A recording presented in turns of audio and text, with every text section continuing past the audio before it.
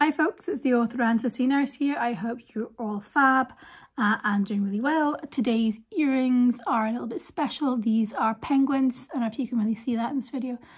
Penguins and the little baby penguin. These were a gift from my husband for an anniversary some years ago. Penguins are one of my favourite animals, and I'm pretty sure, I wouldn't swear to it, but I am pretty sure that these are actually coins from the Falkland Islands, and they have been like cut out and plated and stuff. And if you know about coins, you can drop me a comment below and tell me if I am right. Either way, they're a lovely pair of earrings, and as usual, one of my faves. So if you just joined me for the earrings, that is the earring segment of this video finished. Somebody was asking me about the videos I make and how much time I spend doing them and all of the editing process. To be really honest, there's not a lot of post-processing that goes into my videos. You can probably tell, because I just want to have these short interactions be the same as if we had stopped for a couple of minutes, a 5-minute cup of tea or catch up, and I talked about writing, which, you know, like as if this was a face-to-face Twitter moment. So yeah, so I actually have a drink with me today. I don't actually drink tea or coffee in the traditional sense. I drink herbal tea, and I have my Burke and Hare mug with me today.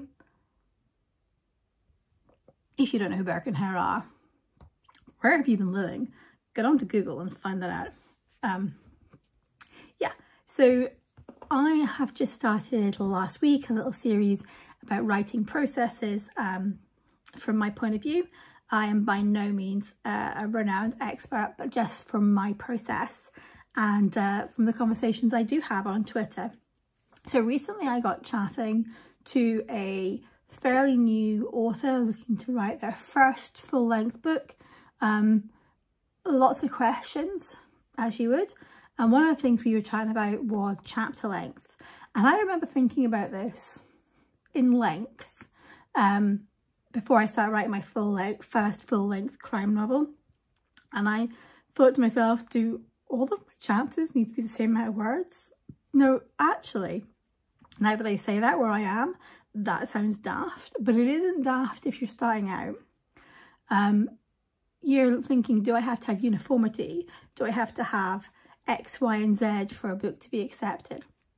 When I know that I have read books, I read a book recently where a chapter was barely a single page before it moved on.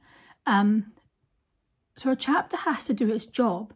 And that's kind of a glib thing to say, because it's like, well, what the heck does that mean, Angela? What are you talking about, woman?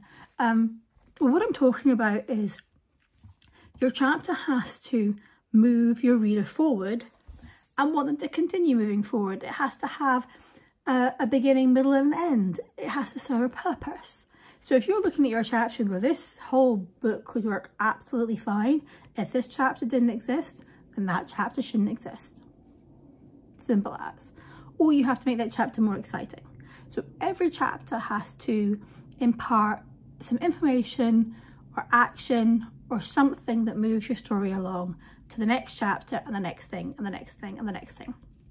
And make sure that your reader wants to continue writing and you've got a progressive story. But that doesn't have to be done in a prescribed length. So if you have one chapter that is 10 pages long and your next chapter is 3 pages long, that's fine. If you naturally write shorter chapters that are maybe 3 to 5 pages long, also fine.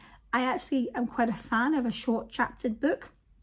And I think that comes primarily because I used to read when I commuted, or I used to read in little break times. I read before I go to bed. So I like to be able to get to the end of a chapter or get to like 2 or 3 chapters written. There's something quite satisfying about that.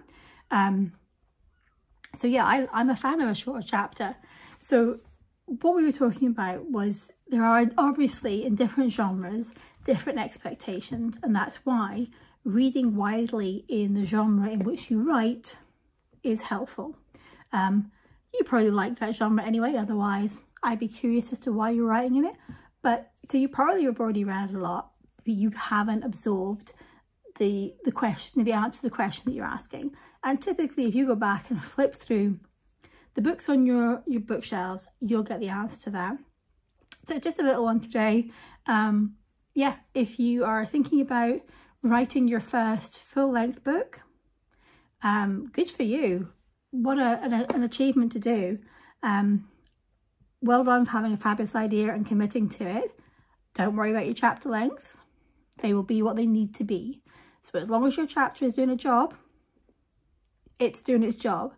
I hope that helps. It's just a little 5 minutes of my thoughts. If you have any comments on chapter lengths or any thoughts or any subjects you would like me to cover in future videos, then please do drop me a line in the comments.